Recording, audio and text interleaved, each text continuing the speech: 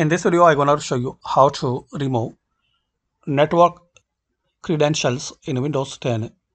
So click on Start and type Control Panel.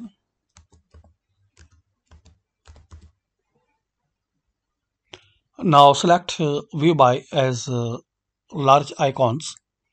Now in here, you need to click on Credential Manager. Now click on Windows Credentials. Now in here, you will find a list of credentials. If you want to remove any credential, so just click here and click on Remove. So make sure if you want to really want to remove any credential in Windows, so just click on remove, and also you can edit, so it will be removed from Windows PC.